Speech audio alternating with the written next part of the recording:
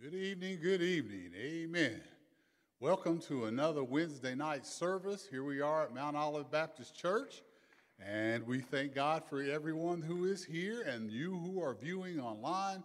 We just are so grateful to God for all that He's done for us. He's still on the throne. He's still calling the shots. He still knows what He's doing, and we're just so grateful for that. So we're looking forward to just a great time of reading of the Word. We're going to do some praying. We're going to hear the preached word. We're going to hear a special group this evening that's going to bring us the songs of Him. And we're just so thankful for God this evening. Amen. Everything points to Him, and certainly through our Lord and Savior Jesus Christ.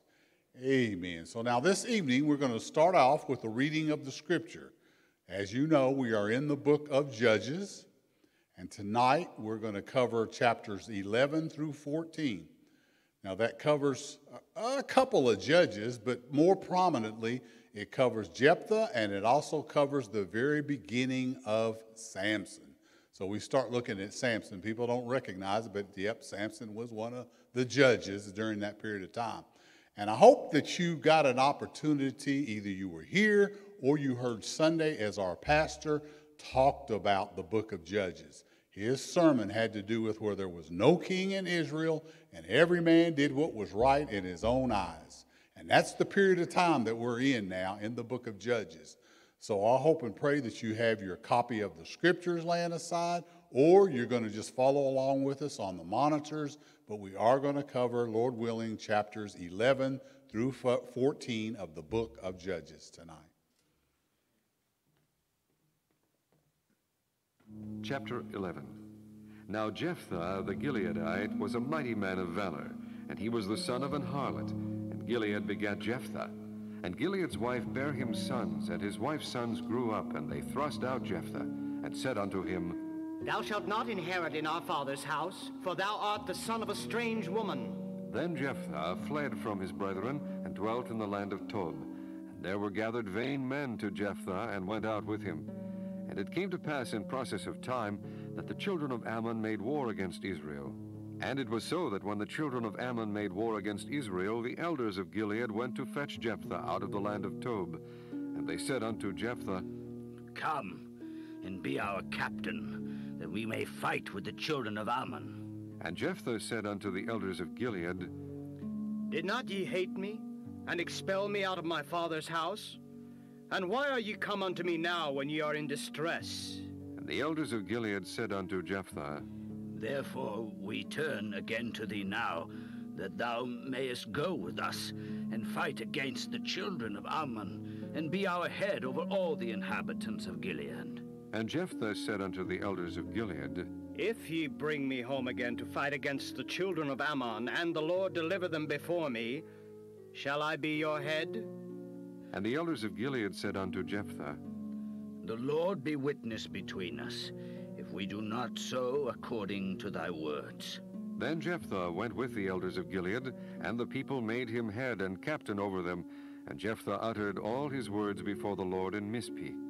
And Jephthah sent messengers unto the king of the children of Ammon, saying, What hast thou to do with me, that thou art come against me to fight in my land? And the king of the children of Ammon answered unto the messengers of Jephthah, Because Israel took away my land when they came up out of Egypt, from Arnon even unto Jabbok, and unto Jordan, now therefore restore those lands again peaceably. And Jephthah sent messengers again unto the king of the children of Ammon, and said unto him, Thus saith Jephthah, Israel took not away the land of Moab, nor the land of the children of Ammon. But when Israel came up from Egypt, and walked through the wilderness unto the Red Sea, and came to Kadesh, then Israel sent messengers unto the king of Edom, saying, Let me, I pray thee, pass through thy land. But the king of Edom would not hearken thereto. And in like manner they sent unto the king of Moab, but he would not consent, and Israel abode in Kadesh. Then they went along through the wilderness, and compassed the land of Edom and the land of Moab, and came by the east side of the land of Moab, and pitched on the other side of Arnon, but came not within the border of Moab, for Arnon was the border of Moab. And Israel sent messengers unto Sihon, king of the Amorites, the king of Heshbon.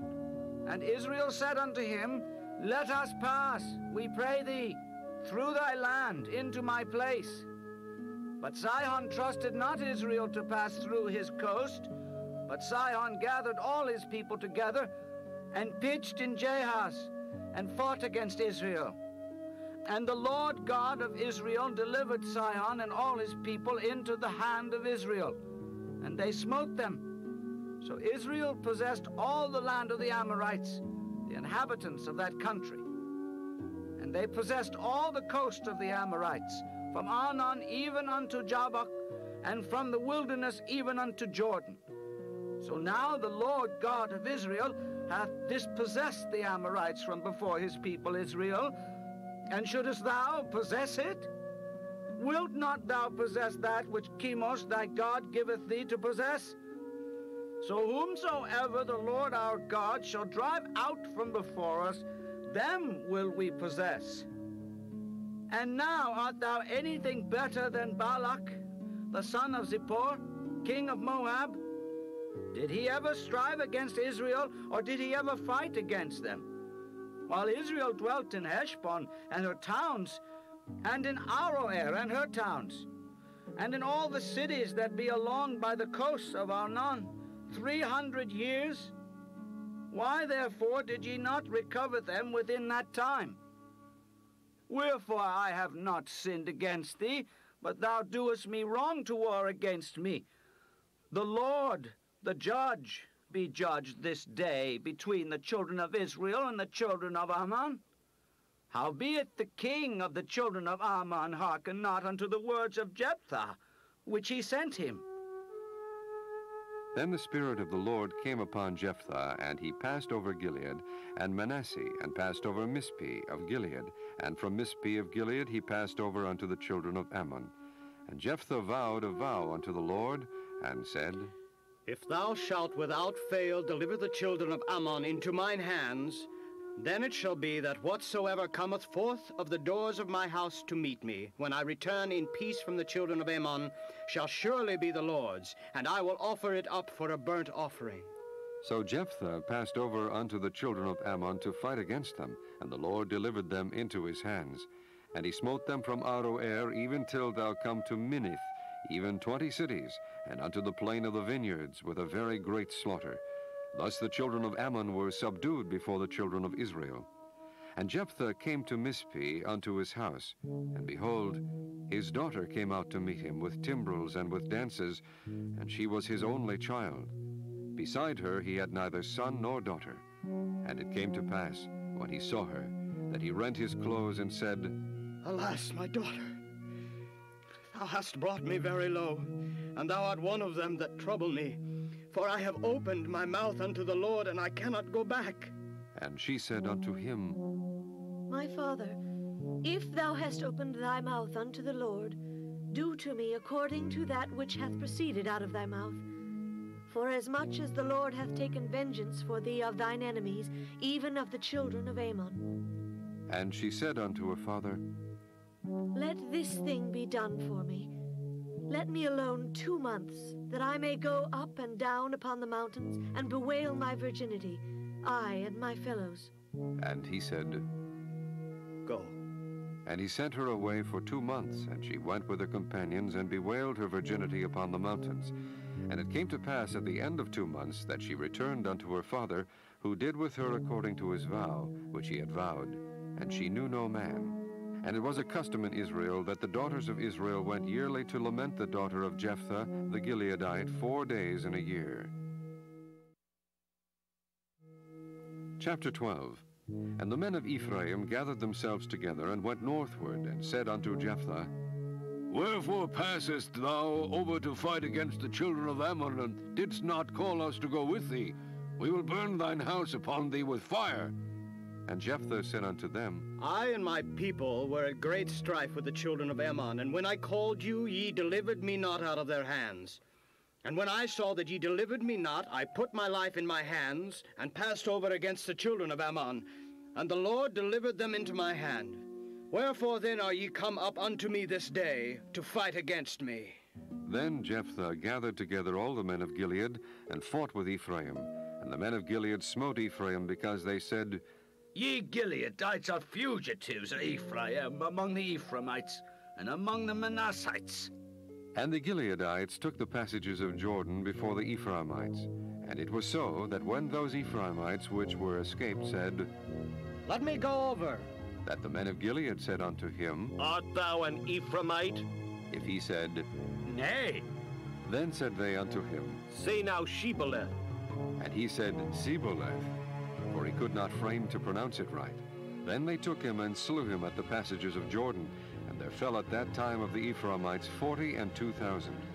And Jephthah judged Israel 6 years. Then died Jephthah the Gileadite, and was buried in one of the cities of Gilead. And after him Ibzan of Bethlehem judged Israel.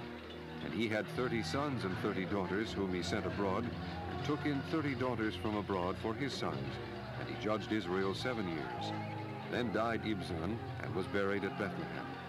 And after him Elon, a Zebulunite, judged Israel, and he judged Israel 10 years. And Elon the Zebulunite died, and was buried in Aijalon, in the country of Zebulun. And after him Abdon the son of Hillel, a Pirathonite, judged Israel. And he had 40 sons and 30 nephews, that rode on 70 ass colts, and he judged Israel 8 years. And Abdon the son of Hillel, the Pirathonite, died, and was buried in Pirathon, in the land of Ephraim, in the mount of the Amalekites. Chapter 13. And the children of Israel did evil again in the sight of the Lord, and the Lord delivered them into the hand of the Philistines 40 years. And there was a certain man of Zorah, of the family of Danites, whose name was Manoah, and his wife was barren and bare not. And the angel of the Lord appeared unto the woman, and said unto her, Behold now, thou art barren, and bearest not, but thou shalt conceive and bear a son. Now therefore beware, I pray thee, and drink not wine nor strong drink, and eat not any unclean thing. For lo, thou shalt conceive, and bear a son, and no razor shall come on his head, for the child shall be a Nazarite unto God from the womb, and he shall begin to deliver Israel out of the hand of the Philistines. Then the woman came and told her husband, saying, A man of God came unto me, and his countenance was like the countenance of an angel of God, very terrible. But I asked him not whence he was, neither told he me his name. But he said unto me, Behold, thou shalt conceive and bear a son, and now drink no wine nor strong drink, neither eat any unclean thing. For the child shall be a Nazarite to God from the womb to the day of his death. Then Manoah entreated the Lord, and said, O my Lord, let the man of God which thou didst send come again unto us, and teach us what we shall do unto the child that shall be born. And God hearkened to the voice of Manoah, and the angel of God came again unto the woman as she sat in the field. But Manoah, her husband, was not with her. And the woman made haste and ran, and shewed her husband, and said unto him, Behold, the man hath appeared unto me that came unto me the other day. And Manoah arose, and went after his wife, and came to the man, and said unto him, Art thou the man that spakest unto the woman? And he said, I am. And Manoah said, Now let thy words come to pass. How shall we order the child, and how shall we do unto him? The angel of the Lord said unto Manoah, Of all that I said unto the woman, let her beware.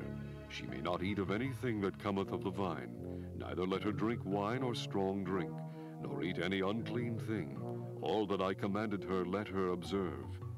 And Manoah said unto the angel of the Lord, I pray thee, let us detain thee, until we shall have made ready a kid for thee.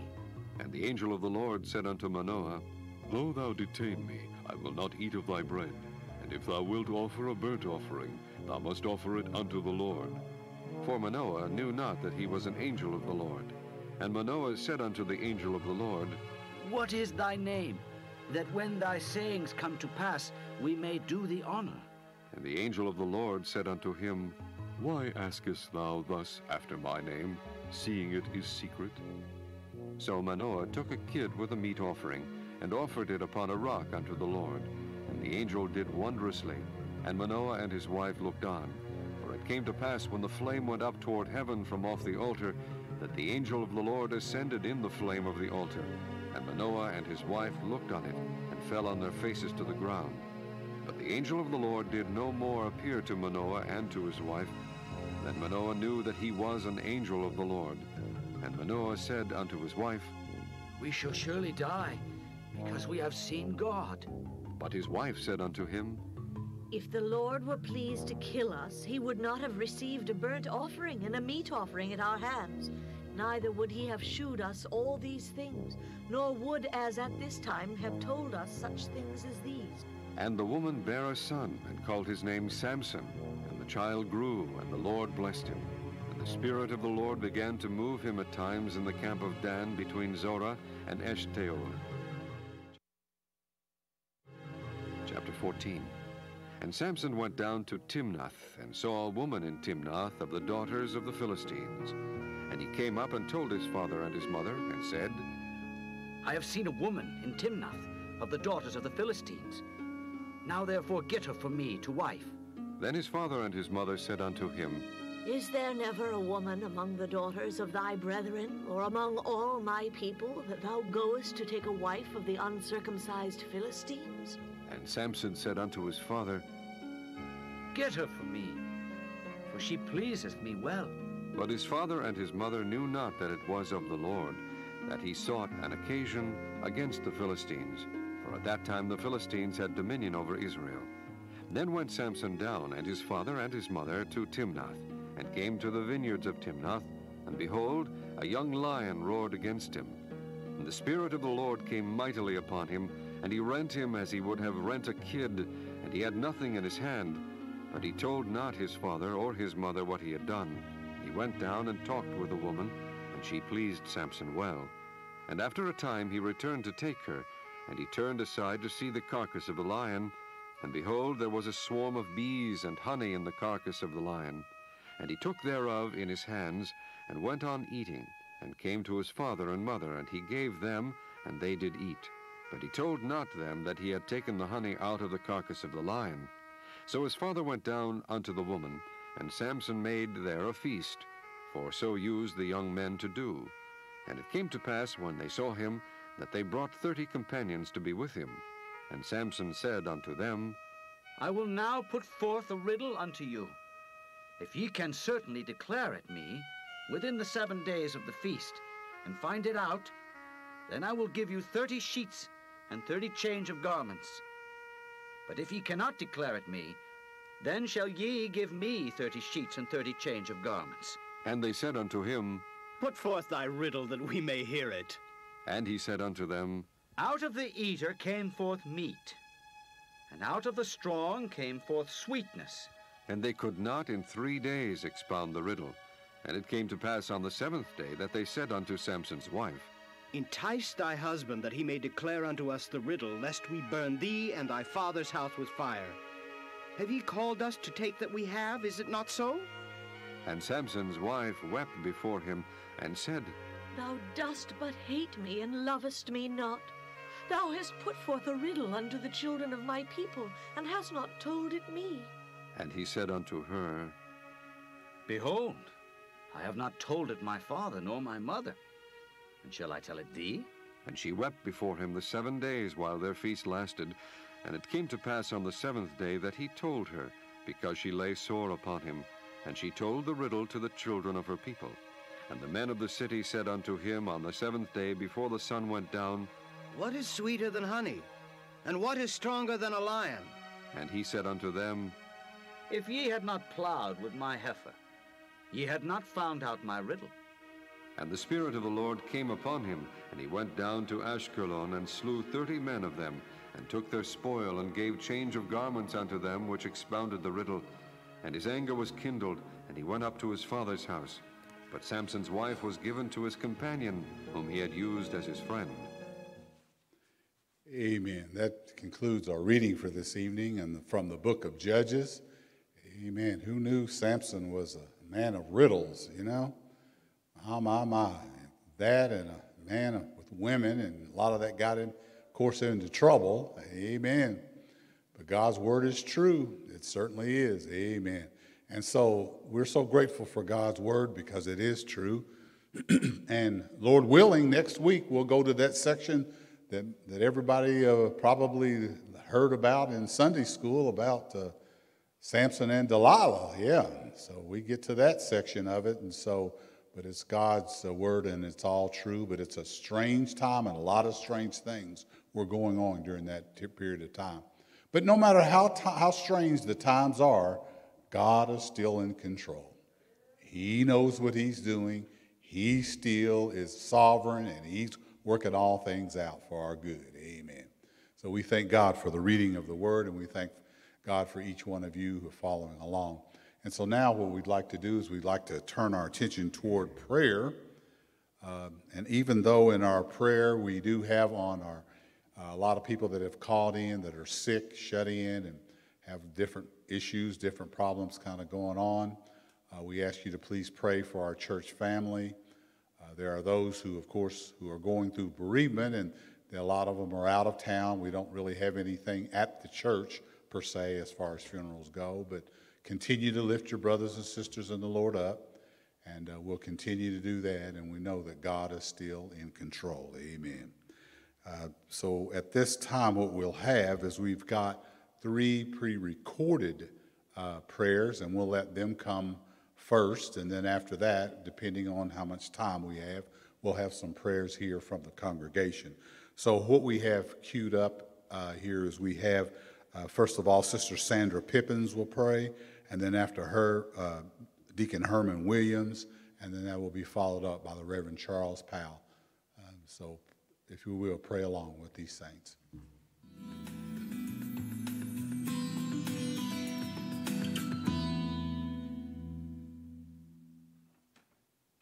Good evening, Mount Olive. Let us go to the Lord in prayer. Heavenly Father, creator of the universe, the Alpha, the Omega, the beginning and the end, I come to you asking you for forgiveness of my sins, those I committed knowingly and those I had no knowledge of. Lord, I ask that you would comfort the bereaved. I ask that you would heal the sick if it be thy will. I ask that you would give those who are caregivers strength. I ask that you would bless them. I ask that you would bless us to be a blessing to others, that we would use our resources that you have blessed us with to help those in need. I pray, Lord, that you would bless our pastor, that you would keep him in your loving arms of protection, that you would continue to lead, guide, and direct him. I pray for the administration of our church, those who have worked continuously to ensure that our services continue. Lord, I pray for our teaching ministries. They have grown. I pray that they continue to grow. Lord, I pray for our membership, that although we are scattered, that we should still remain united. Lord, I pray for our country. I pray for our leadership. I pray for those people who hold positions. But I pray that the believers will be the light you have called them to be the example for a cold, dark, dying world. Lord, I pray that you will grant this prayer and the desires of our hearts. In Jesus' name, amen. Good evening, Mount Olive and friends. My name is Herman Williams. Would you join me in a word of prayer? Heavenly Father, we come to you right now, first of all, just to thank you, God, for being God. And we want to give all praise and adoration to you, Lord. We want to come to you right now and just confess, Lord, that we have not done all those things that we should do. And we just ask you, please, Lord, forgive us. Lord, we come to you right now asking for your grace and mercy. We pray for Mount Olive Baptist Church, for our pastor, for those who are going through illness and bereavement, Lord. We just ask, Lord, to please bless them and comfort them, Lord. We ask, Lord, for healing, if it be your will, Lord. We pray, Lord, for this nation, for our government, Lord, that you just remind them that they're accountable to you, Lord. We pray, Lord, for families, Lord, that there be some harmony and peace in the families, Lord. We pray for, most of all, for those who are not saved, Lord. We just ask you, Lord, to touch them, Lord. We ask you to remind us of your commandments, Lord, that we, first of all, put no other God before us, and that we pray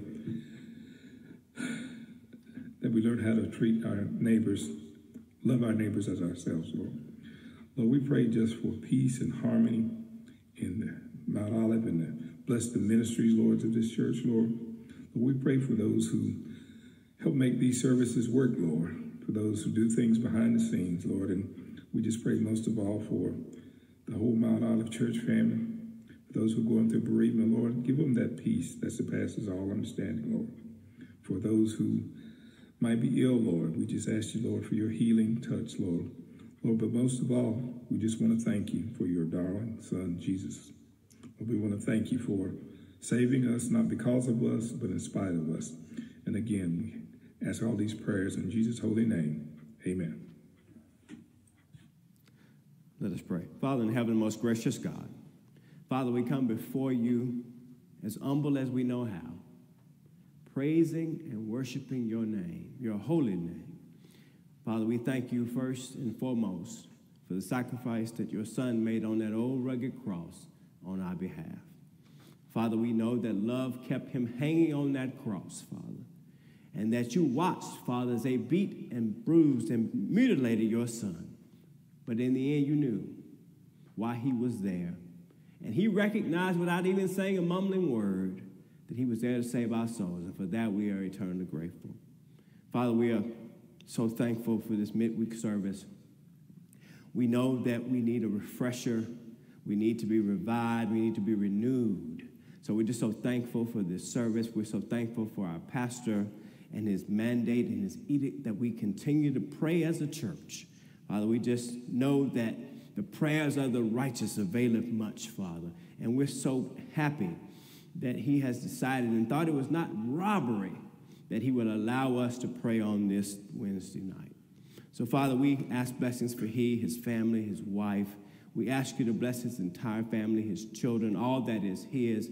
We thank you for all of his efforts during these COVID times. He has been the rock that we've been able to stand behind, Father. We're just so grateful that he listens to you, Father. He doesn't react when people speak. He only reacts when you speak. So we thank you for he and all of his contributions to this church during this COVID time. Just continue to bless him, hide him behind the cross. Help him to be the man of God you called him to be. Bless him and keep him, Father. Then, Father, we are nothing without you. The Bible tells us clearly we are nothing without you. So continue to accept our worship as a sweet-smelling Savior in your nostrils, Father. Help us be the men and women that you have called us to be, not by saying things, but by doing things, Father.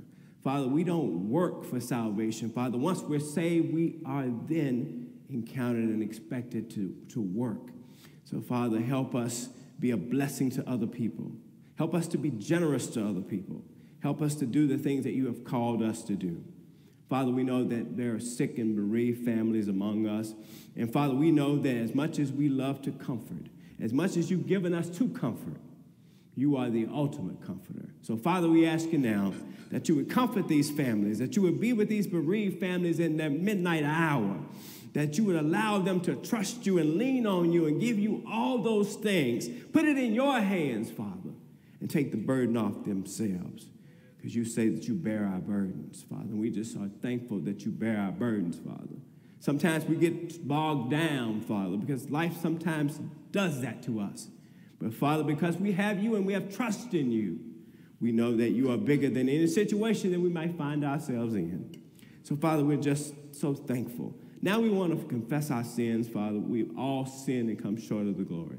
Now we're asking you to clean us, to wash us clean, as David said in Psalm 51. Wash us clean, Father. Renew a right spirit within us. Help us to be who you've called us to be. Father, bless our church. Bless all of our auxiliaries. Bless, Father, our regathering efforts, Father. Just continue to keep us safe and help us, Father, during these times. Bless us, Father, and keep us in Jesus' name. Amen. Amen. We thank Reverend Powell. We thank Deacon Williams and Sister Pippins for those prayers. Amen. So we're so grateful to God. Amen. I think we've got just a few more minutes. Let's see if we have anyone in the congregation that would like to come up and pray. Is that Brother Adams coming up? Amen. Amen. Amen. So we'll have a prayer from the congregation. We're so thankful that you are here this evening, and we're so grateful to God. Amen. For all of what he has done. Amen. We are still in prayer, praying for each other. Amen. God bless you, Brother Adams.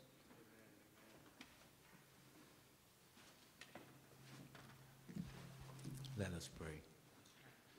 Our Father, our God, Lord, first I just want to thank you for your grace and your mercy. Then, Father, I ask you to forgive me of my sins. I've fallen short once again, but you continue to forgive me, and I thank you. Then, Lord, I pray for this church, this Mount Olive Baptist Church, this church family. I pray for Pastor Thompson and his family. Lord, I ask that you continue to watch over them and keep them safe and to heal whatever ailments may be in their body. Then, Lord, I ask you to continue to give them wisdom and continue to lead him as we follow him. Then I pray for all these preachers and their families and preachers all around the world. I pray and ask that you continue to lead them as well. Then, Lord, I pray for our kids. School is about to start, and Father, I pray and ask that you wrap your arms around them and protect them from all the ugliness in this world. Then I pray for the teachers. Father, so much is asked of them and so little is given. I pray and ask that you be with them and give them strength and give them courage to keep on keeping on. Then, Lord, I pray for this country. I pray for this world. I pray for all our elected officials. I pray and ask that they would come together and work together and try to solve some of the issues of this world. Then I pray for this economy. Father, everything going up but our incomes. I pray and ask that you touch this situation, among others, and turn them around. Then I pray for the hungry and the homeless. I pray and ask that you supply food to the hungry and shelter to the homeless. Then I pray for the sick, the bereaved, and the shut-in. Father, I pray and ask that you heal the sick, mind and body, because we know you are the only healer. Then I pray for those that have lost loved ones and bereaving, and I pray and ask that you comfort them, Lord. You are the God of all comfort. And then for those that shut in, I pray and ask that you be with them, because, Father, you're also a company keeper. And then, Lord, I pray and thank you for Reverend Page, for his faithfulness on Wednesday night, and Brother Ricky Moore, and then all the choir members that come out to sing, and then audio and video. Father, I really don't like name dropping because you always tend to leave somebody out. So I just pray for everybody that has a part in making this Wednesday service happen. And then, Lord, as always, I pray for my family, and I thank you for my family. Lord, you've been so faithful to us. I just thank you for your faithfulness. And then I pray for the preacher tonight. I pray and ask that you fill him up so he can share with us what you have laid on his heart. And then I ask that we open our ears and our minds and our hearts and receive it. And then, Lord, I pray for everybody here and their families, and I pray for safe travels back to our homes. Lord, I ask you to hear my prayer. I pray and I ask these things in Jesus' name, the name above all names, the name that reigns over all things. Amen, amen, and amen. Thank God. Amen. Thank you for that prayer. Amen. So grateful to God. Amen. For all that what he's done. What a blessing it is. Amen. We can pray for each other. Like we always say, that's the very least we can do for each other. Amen. Let's continue to pray for each other. Amen. We do have a preacher in the house this evening. And our preacher for this evening, his name is the Reverend Patrick Taylor. Let's thank God for him. Amen. Amen. Amen. He's one of the ministers here at the church. He's been preaching for some time. He also is a great teacher, too. And I'm going to put in a plug for him because he's one of our teachers at the Mount Olive Bible Institute, which, by the way, starts in 2 more weeks. So we're asking, one of the classes that he is teaching is Old Testament survey. So why don't you just call up to the church or go online and sign up for a class. And sign up for Old Testament service. That's a good class. That would be a good one. And while you're there, go ahead and pick a couple of others to sign up for too. Amen. Might as well go ahead and do that too. Amen. But we're just excited. We're going to hear from this preacher. Please pray for this preacher because he can preach. And we just thank God that God will use him. Give us ears to hear. So when we have heard God's word, we will not just say it was great, but we'll obey it. Amen. What a great blessing. Now at this time, we're going to turn you over to our music ministry. We have a treat for you this evening. Amen. We have 2 songs are coming up. And then after that, please pray for the preacher.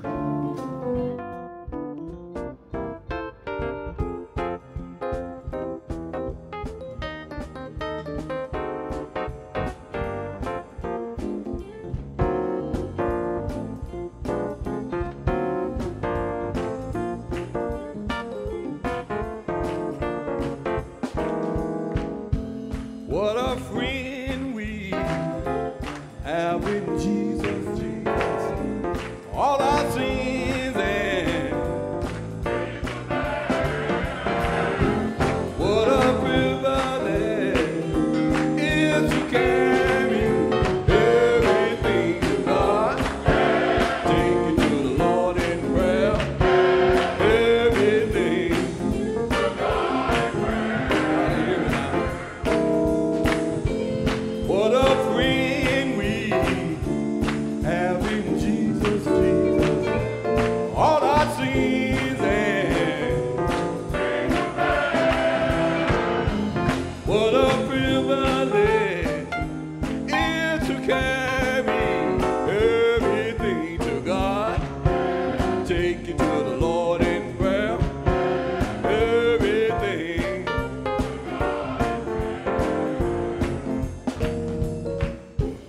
Oh, what peace we often forfeit. Oh, what needless pain we bear. It's all because we do not carry everything to God. Take it to the Lord in prayer. Everything.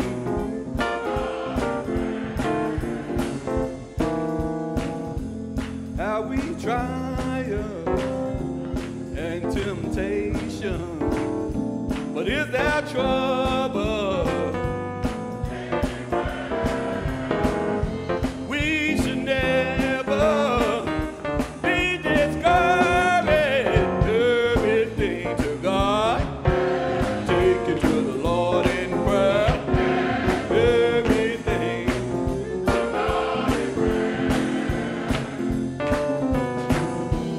Can we find a friend so faithful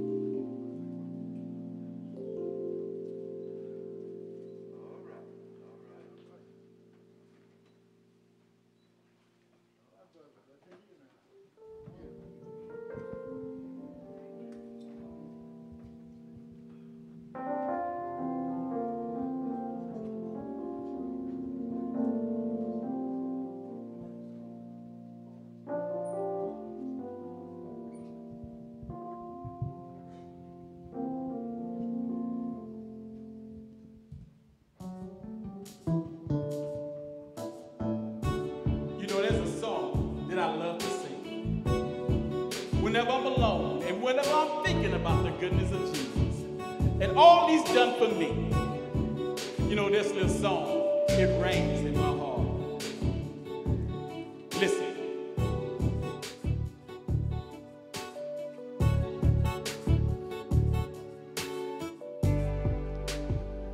Thank you, Lord. I want to say thank you. Thank you, Lord. Oh, I want to say thank you. Fellas, help me say thank you, Lord. Thank you, Lord.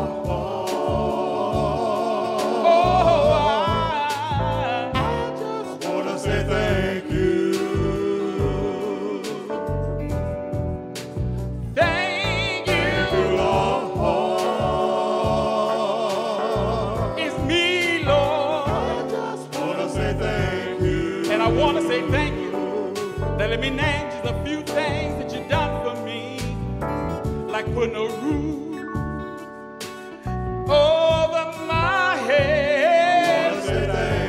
I want to say thank you. And that ain't all. Listen, for every food that goes on my table. I want to say thank you. Thank you, Jesus. Thank you, Lord.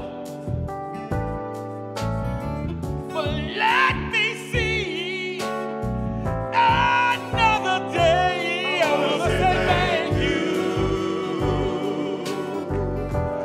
Thank you, Lord. Thank you, Lord.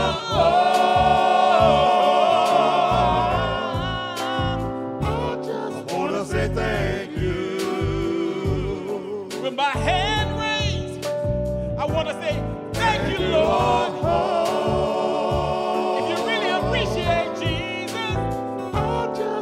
Say thank you. Now listen. My family, we're all doing fine. I want to say thank you. Thank you, Jesus. Thank you, Lord, for giving me a peace of mind. I want to say thank you.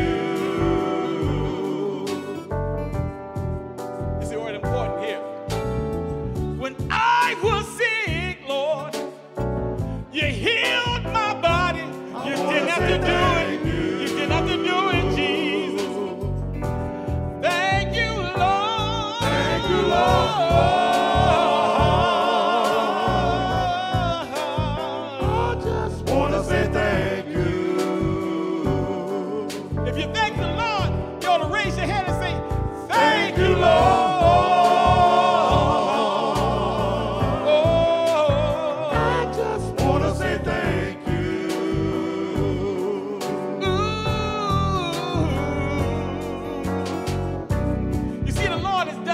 For us.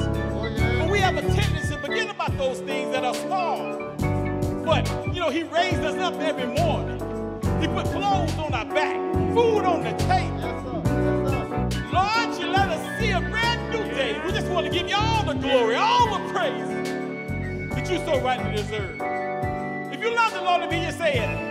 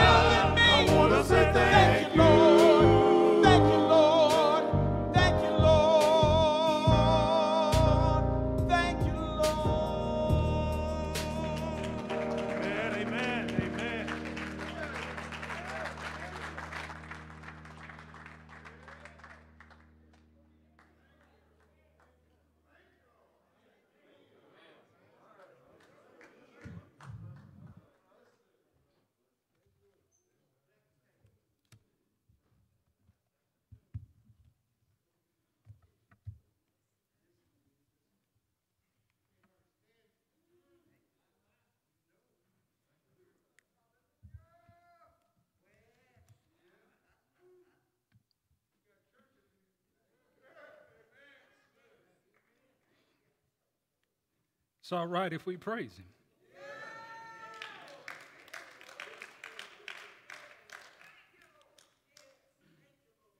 When you consider where you've been and where you are, that you've been in perilous situations when you could not save yourself and you couldn't keep yourself. But the Lord, strong and mighty, took his hand and put his hand upon your life. It's all right if you praise him. Mount Olive, family.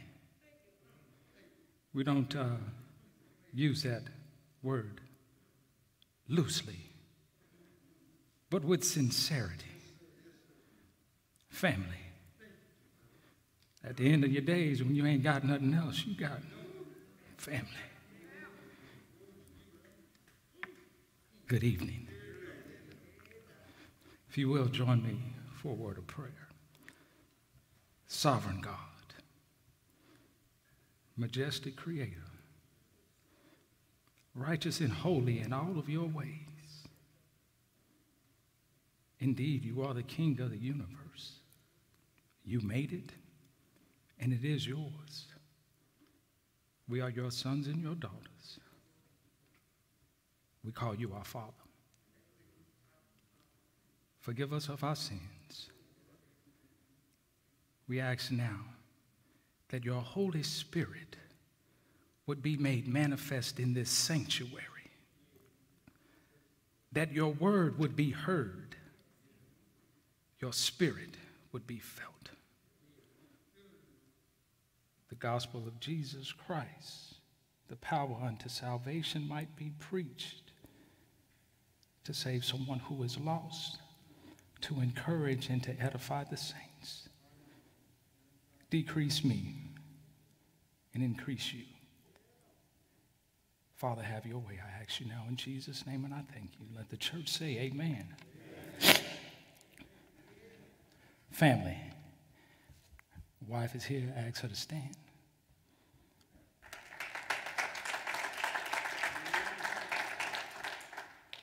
Her mother is here. Father-in-law is in the back. Doc Thompson, giving honor to the Holy Spirit, giving honor to God, our Father, who is our Creator, Jesus Christ, who is the Savior, the Holy Spirit that comforts, that leads, and that guides. See you shaking your fan. It's hot. It's hot. Calamities, catastrophes. The world is on fire. It's hot. And we pray for rain, that it might saturate the earth. We pray for a word from God, that it might saturate our spirit. We thank you for the rain, the R-A-I-N, that falls. But we thank you, O sovereign God, that you reign and that you rule and that you super rule. Your word is the first word and your word is the last word. Ain't nobody else but God. Ain't nobody else but God. Doc Thompson, I need to dig off into your message from Sunday, just a little bit. The judges said there was no king, and man did what was right in his own eyes. There is a way that seems right unto man, and those ways lead unto death. Looking for a king, realizing we already got a king. If you have your Bibles, if you will, turn with me to 1 Samuel. I'm digging your message just a little bit. 1 Samuel 13.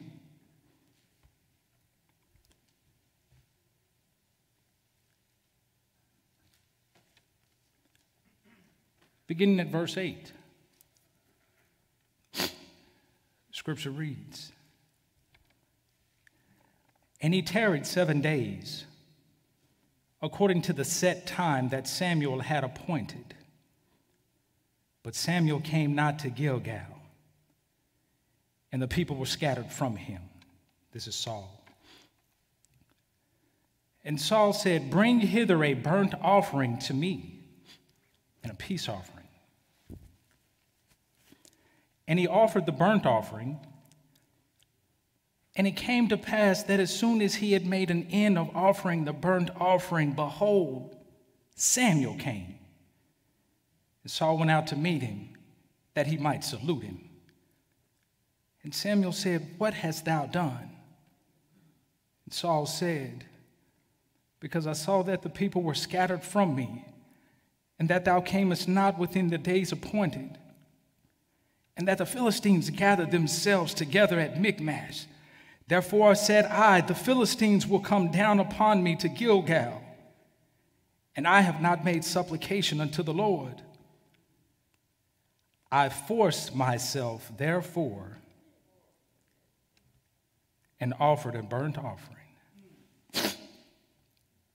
Samuel said to Saul, Thou hast done foolishly. Thou hast not kept the commandment of the Lord thy God, which he commanded thee. For now would the Lord have established thy kingdom upon Israel forever. But now thy kingdom shall not continue. For the Lord has sought him a man after his own heart. The Lord has commanded him to be the captain over his people, because thou hast not kept that which the Lord commanded thee."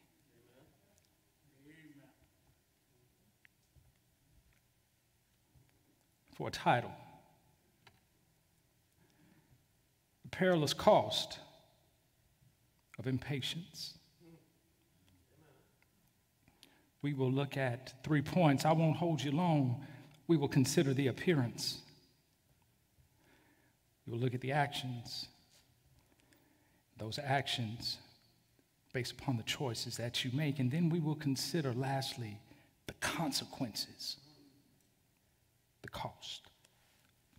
The appearance. The opening of this chapter, in chapter 13, we see Saul is already a king.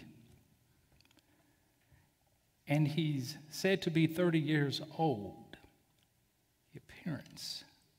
When we first meet Saul, like in chapter 9, he is on a mission from his father to go look for the donkeys. And he is described as being tall and handsome, head above everyone else. When you look at Saul, he's easy to pick out. His appearance, you see him. There's a thing, however, about appearances. What it looked like, what it is, might be two different things. What it looks like. You have the appearance. You can play the role. But can you play the part? See appearance, what does it look like? And Saul is on a mission to go find what was lost. So he's looking, and while he is looking, unbeknownst to him, God is having a conversation with Samuel, and he says, Behold, the one that I told you about, you will see him. See, there is one thing, there's the appearance, but then there's another thing where there is an appearance. Okay? So Saul shows up on the scene in front of Samuel, and he's looking, and he says, Do you know where the seer is? And the seer says, I am he. He said, Well, why don't you come with me, and before you go, I'll tell you about all the other things. I'll tell you about the donkeys, but won't you come sit down and eat with me? This time is appointed for you. There's an appearance. Brothers and sisters, I need to let y'all know something, that there is a time appointed for you and a time appointed for me, that the will of God for our lives needs to be done. There is a time, there is a place that needs an appearance. And what he says to him at the end of 1 Samuel chapter 9 and 27, he tells his servant, he says, let your servant pass, and then stand thou still, and I will show you the will of God. Stand still. Your appearance. It's one thing. This is an appearance. This is the first part. It's a very important part. Okay. The other part of the appearance is you look it, but can you really feel the role? So Saul looks like he's got all the tools. But what we come to find out through his actions is that he is immature. He is inexperienced. And he is ignorant. You're inexperienced. You don't know what to do. So when you get into situations that you've never experienced before, your immaturity manifests itself. You don't know what to do. So to you, my elders, this is what Samuel told Saul, a young man who's been anointed king for a purpose, to go out and fight the battles against the Philistines. You got one reason and one purpose, Saul. I am going to tell you and show you what to do at the appointed time. Here's what you need to do. So now I've told you to stand still, and I've told you the next thing I need you to do is I need you to wait. Stand still and wait.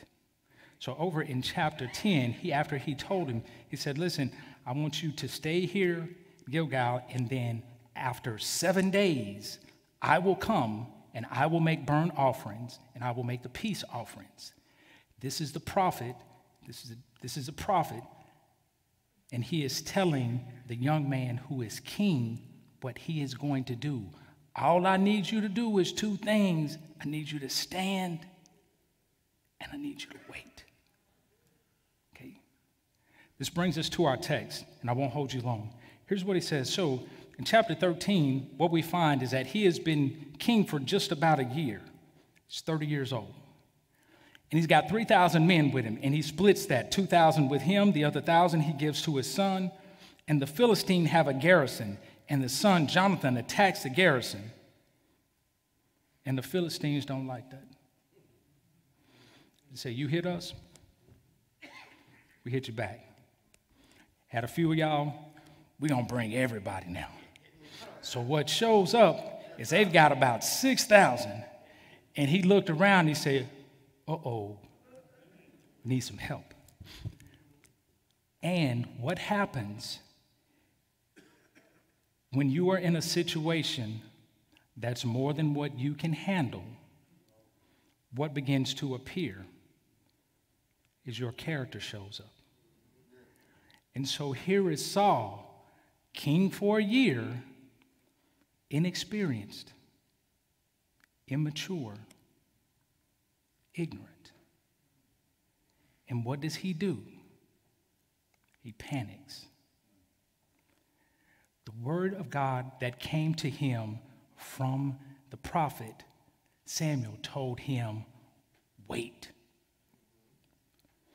If you don't know what to do when you're in a situation and it's more than what you can handle, stand still and wait. Don't get yourself into more trouble than what you're already in. Samuel, there's more men that's coming. Everybody that's with me done left. So my resources are gone. And the help that said he was on the way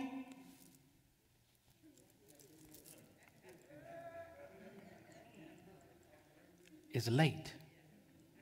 Don't y'all hate it when somebody tell you that they on their way and they ain't showed up? And your anxiety that's already here then went up to here, and you start to panic. You don't know what to do. Stand still wait. We hear this from this pulpit. But they that wait upon the Lord shall renew their strength. They shall mount up with wings like eagles. They shall run and not be weary. They shall walk and not faint. Stand still. Wait. Be still and know that I am God. But when you're stressed out and you panicking, you forget what you've heard and then you do something else. So we looked at the appearance. We looked at the actions that reveal your character.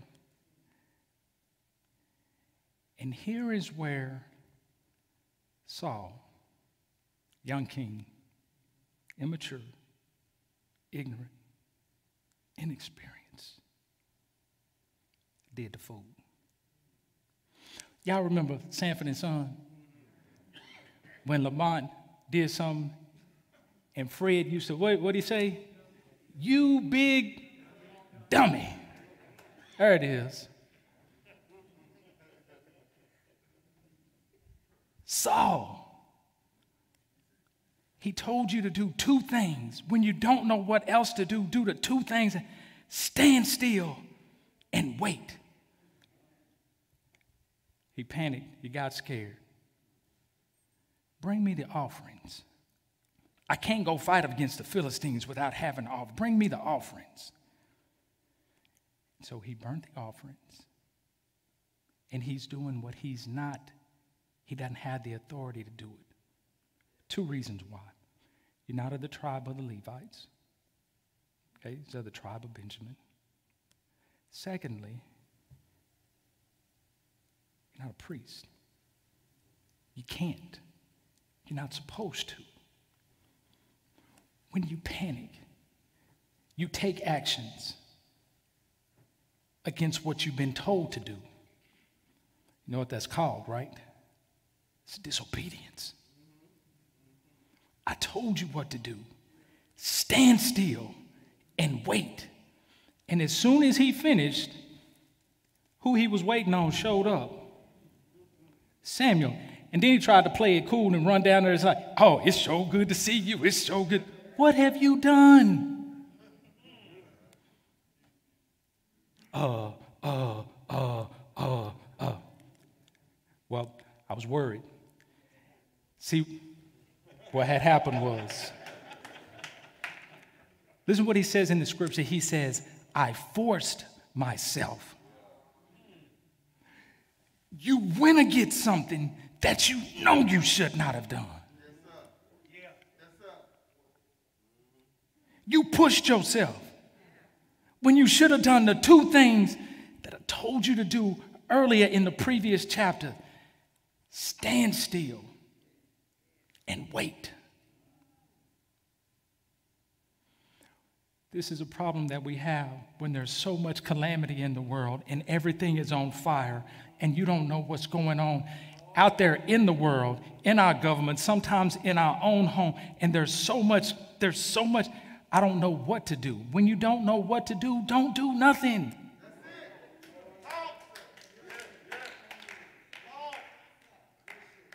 Over in Philippians, it says rejoice and pray, supplication, thanksgiving.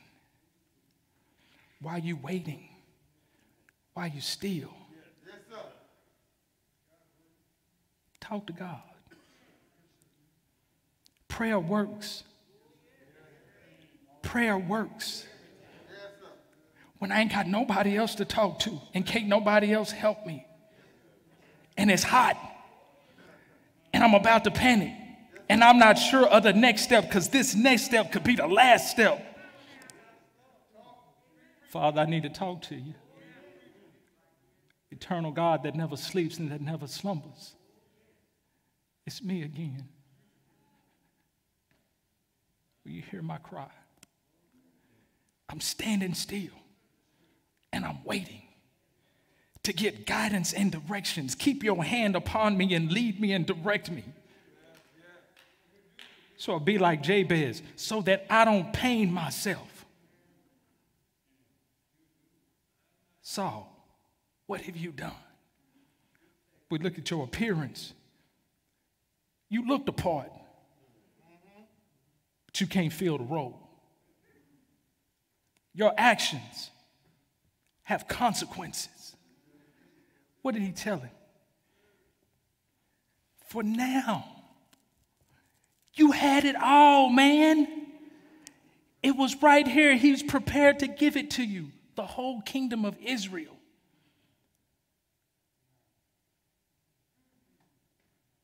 But not anymore. You went from up here to down here. He wasn't even king that long.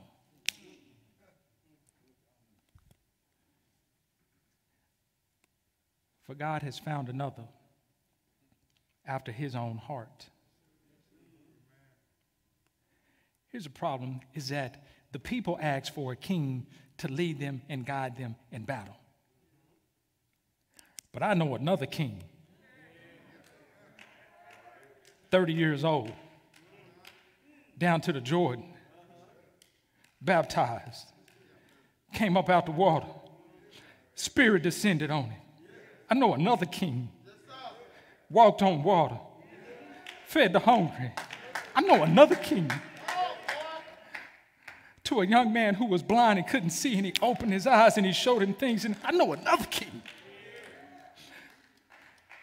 to a woman dealing with an issue of blood for 12 years, touched the hem of his garment, said, I felt virtue grow through me.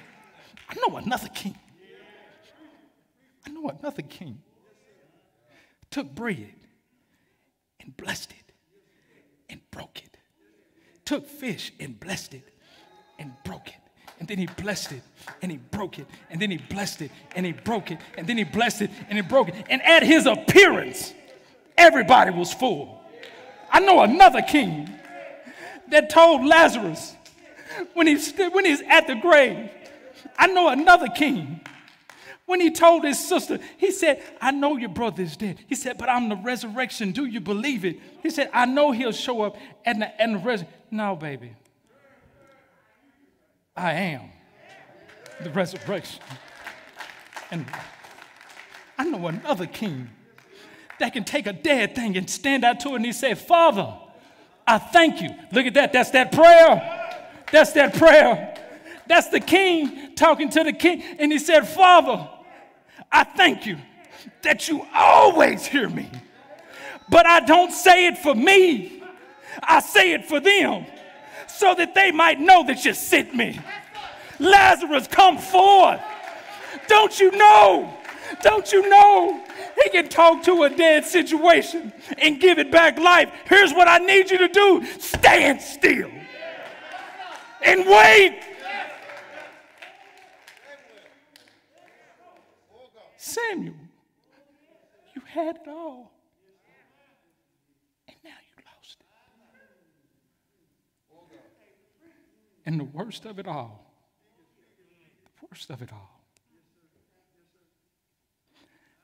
not only did he lose the kingdom,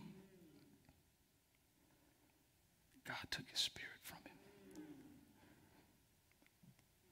Father, whatever you do, take his spirit away. Father, there is a young man that is wrestling. Look, he's 30 years old. To the young men, to my daughters, to my sisters, you are one step away of making a decision that will ruin the rest of your life. Before you make that decision, I pray that you're watching this online, and if you ain't watching it now, watch the replay. You one decision. Stand still and wait.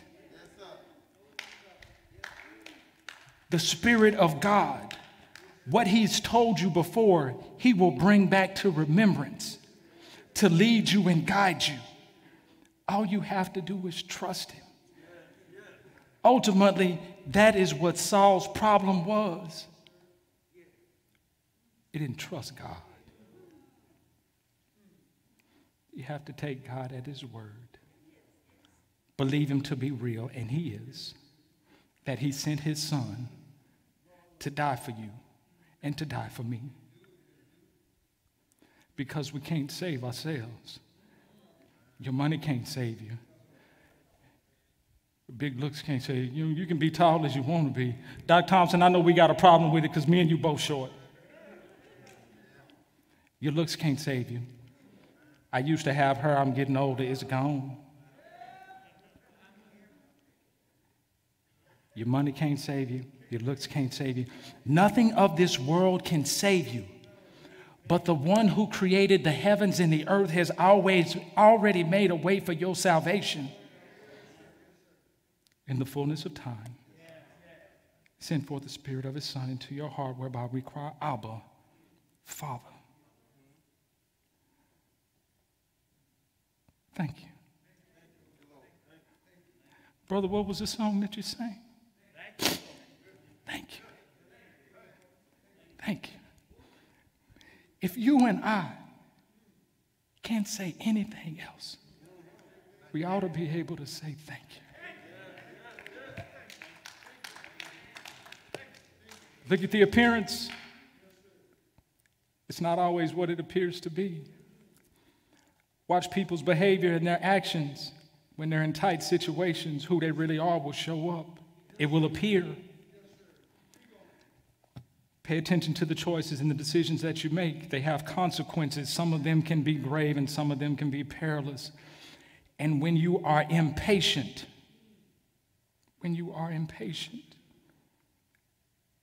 it'll cost you. It'll cost you. It says, wait on the Lord. And here's the thing about waiting on the Lord. When you hear his voice, harden not your heart. Harden not your heart. He loves you. He sent his only begotten Son to demonstrate that he loves you. Because even while we were yet sinners, he died for us. But he's the eternal King. Because even though he died on Friday, early Sunday morning, we say early Sunday morning, got up with all power in his hands. He is a king with all authority, and he rules and he super rules both now and eternity. So now, what will you do with the time afforded to you when he appears and he's demonstrated his character and his life and his death and his burial and resurrection was costly for your salvation? Will you accept it or will you reject it? It is my hope. It is my prayer, young man, young woman, whomever you are, wherever you are, that when the Spirit of God speaks to you, harden not your heart and accept Christ as your Savior.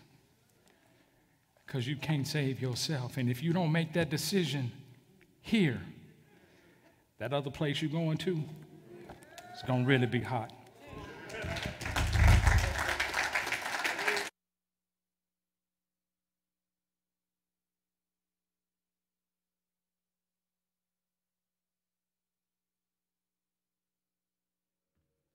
Amen. We want to thank Reverend Taylor for that great word. Amen. Impatience will get you all the time, you know. The Bible says all have sinned and come short of the glory of God. And we are all lost and we can't do anything to save ourselves. And God has told us, but the gift of God is eternal life through Jesus Christ. That's what he says about salvation. For God so loved the world that he gave his only begotten Son, that whosoever believeth in him should not perish. But just like Reverend Taylor said, we're like Saul. We're impatient. We want to make up our own way of salvation. For at the heart of the matter, that was what was really wrong with Saul. He didn't trust God. God has already provided salvation in Jesus Christ. He took our sins on himself on that cross. He died for our sins and he rose for our justification. And God said, trust him, believe in him. That's the way of salvation. But we don't trust him. We try our own self. We'll say, I'll make my own way. I'll be a good person. I'll give enough money. I'll try to do a lot of things to appease God. For by grace through faith you're saved, not of yourself. It is the gift of God, not of works, lest any man should boast. So you've got to trust God. You've got to come to God the way he wants you to come, or you come no way at all. But salvation is real and salvation is open. And so we're extending an invitation for anyone who would like to give their life to Christ, to trust him, believe in him. We ask you to do it and do it now. There's a number that's on the screen, or anyone in the congregation that would like to come and say, I trust Jesus. I'm through trusting in myself. Also, if you need membership or you just need prayer, you can call that number. Thank you, Lord. Thank you, Lord. You've been better to me than I've been to myself, and I thank you, Lord. Thank you, Lord. I thank you, Lord. You've been better to me than I've been to myself, and I thank you, Lord. Help me sing it, choir.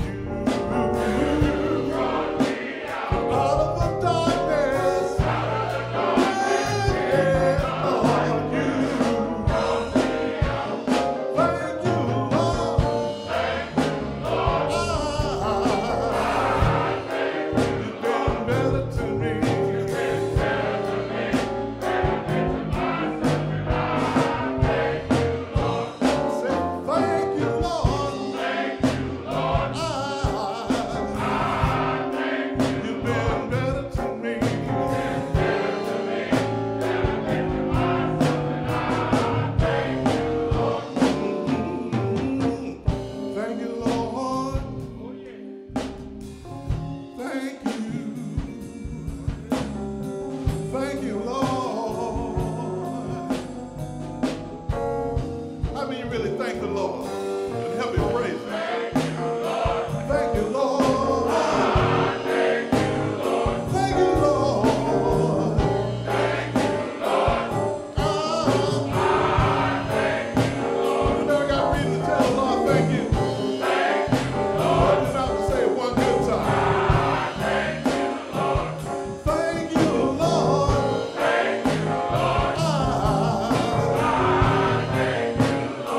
You made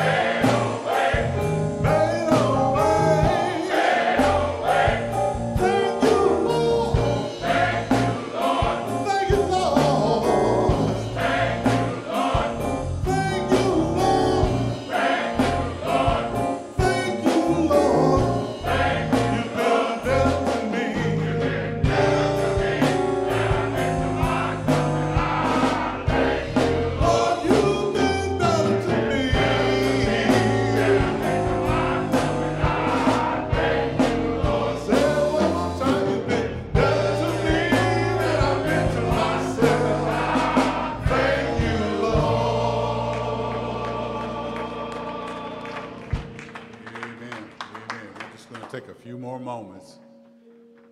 Think about Reverend Taylor's message about how God rejected Saul because Saul didn't trust God. And God will reject us when we don't trust his way of salvation through Jesus Christ. I hear Jesus turning it around and him saying it positive. Come unto me, all you who labor and are heavy laden. I'll give you rest. Jesus' arms are open wide. He's already paid the price. Don't reject him. Trust him. Put your faith in him. Say, I know I am a sinner, but I need a Savior, and Christ is that Savior. It's the only way God will accept you. It's not God's intention that anyone would be lost, but he wants all to come to repentance and come to him. And the only way you can do that is through Jesus Christ. So I will never veer from giving the good news of Jesus Christ, because salvation comes no other way. Trust him, believe in him. His finished work at Calvary's cross. His precious blood shed for our sins. Reverend Taylor said it right. While we were yet sinners, Christ died for us. What great love. Will you call the number or will you come?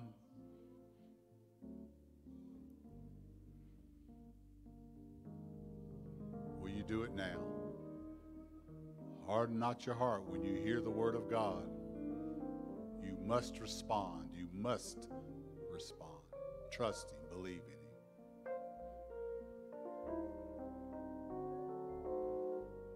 Let us pray. Our Father, which art in heaven, thank you again for this word that we have heard. Thank you for using Reverend Taylor, and thank you for using the message about Saul and his impatience. And Father, we know that you want us to always be obedient to you.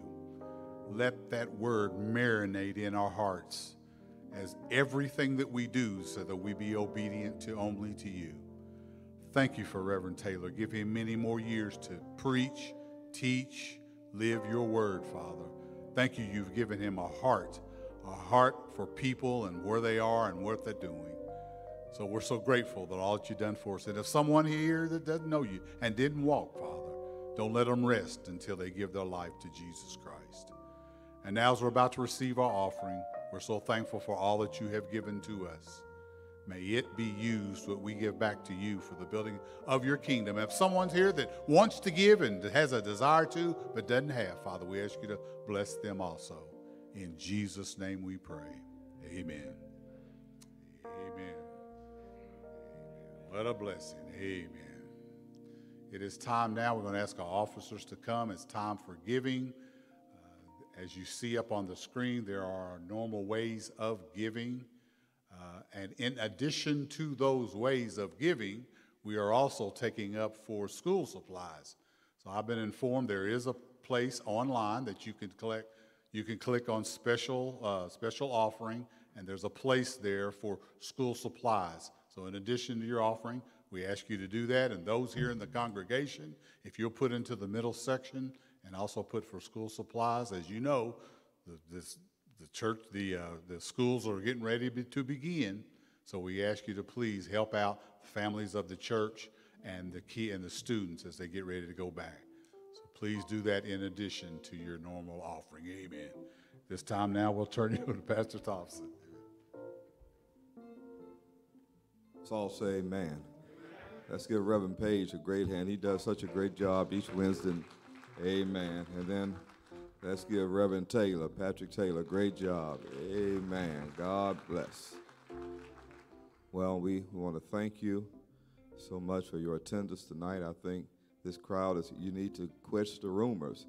We having church on Wednesday night. That's not a rumor. That's the truth. Let's give ourselves a hand for allowing God to share so deeply here with us. Well, we're going back. We're going to have an offering. We're going to ask if you stand from the rear and come 2 by 2 as we share in our offering.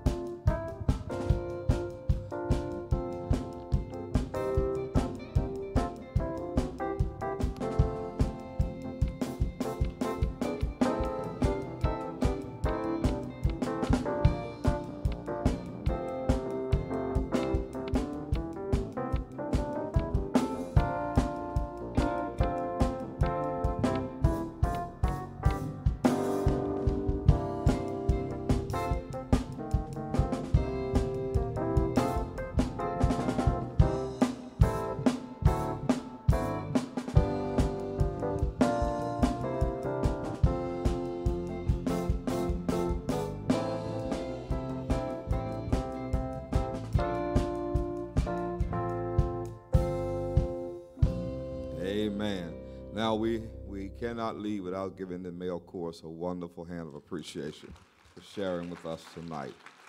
Amen. Thank God for all of you. Let us stand and have our benediction.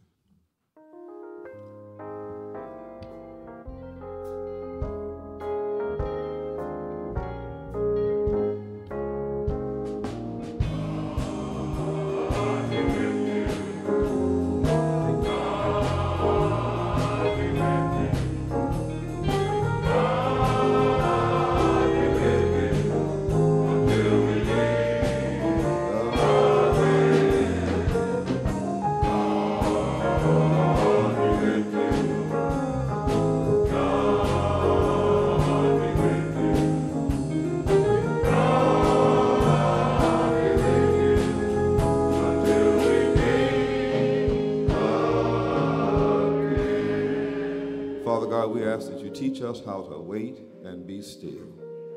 Never to try to get in front of you, but always stay behind you, that we might be people after your own heart. Now may the grace of the Lord Jesus Christ, the love of God, and the communion of the Holy Spirit rest, rule, and abide with us all. Let us all sing together. Amen, amen, and amen. God bless you. God keep you is my prayer. Amen.